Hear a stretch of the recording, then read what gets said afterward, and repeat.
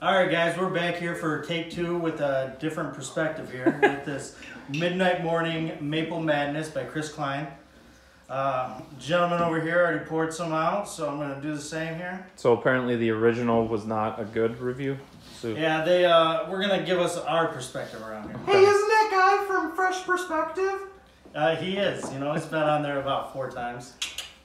So, it smells like ass, bowling shoes, to be more precise. What do you think? This is a nice mix between ashtray and Sharpie marker. It's wonderful. All right, let's go for the taste here. Oh, wow. That's fucking revolting. Enough said. It's a fucking 0.